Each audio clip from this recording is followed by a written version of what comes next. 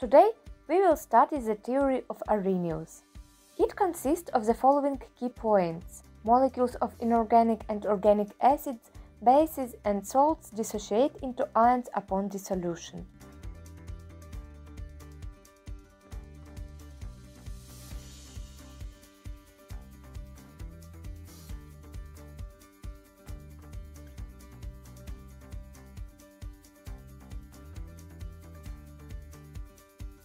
Ions are charged particles which consist of individual atoms or groups of atoms. It was assumed that the ions in the solution behave like molecules of an ideal gas, which means that the molecules do not interact with each other. Molecules' dissociation into ions is incomplete. Not all of the molecules dissociate, but only a certain percentage of them, which called the degree of dissociation. It is denoted by the letter alpha. The number of molecules, which is equal to 1 minus alpha, remains undissociated. Suppose that one molecule forms new ions. The initial concentration is denoted by C. Then, the concentration of ions in the solution will be equal to nu alpha C. And the concentration of undissociated molecules is 1 minus alpha C.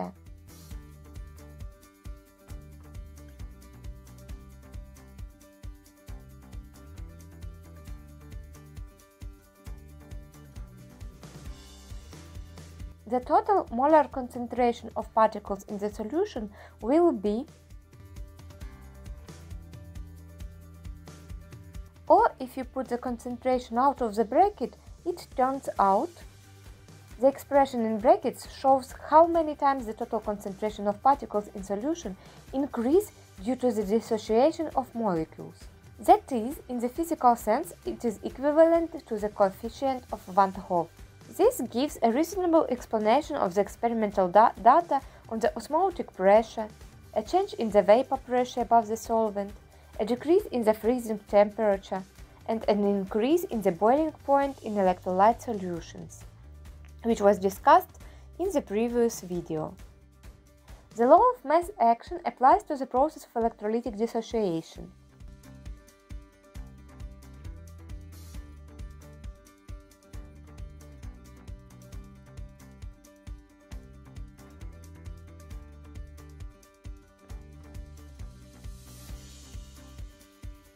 Thus, if a result of dissociation of electrolyte molecules is obtained one cation and one anion, then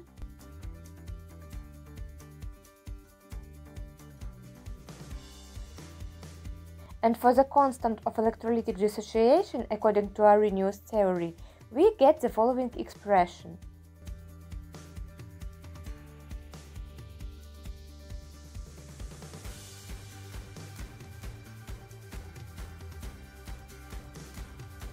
Since the reciprocal of the molar concentration is called dilution,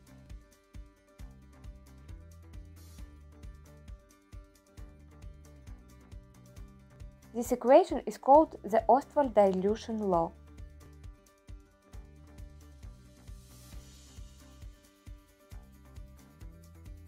However, it should be noted that this equation is valid only for symmetric binary electrolytes, when one electrolyte molecule gives one cation and one anion. In the case of other electrolytes, the equation describing the law of mass action becomes more complicated.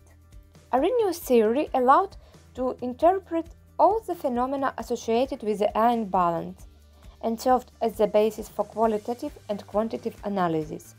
However, it had its drawbacks. For example, the physical causes that lead to dissociation were not considered in this theory.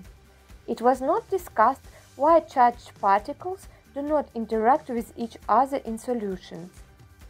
Also, the laws of electrostatics should apply to them. Interaction of ions with the solvent was not considered.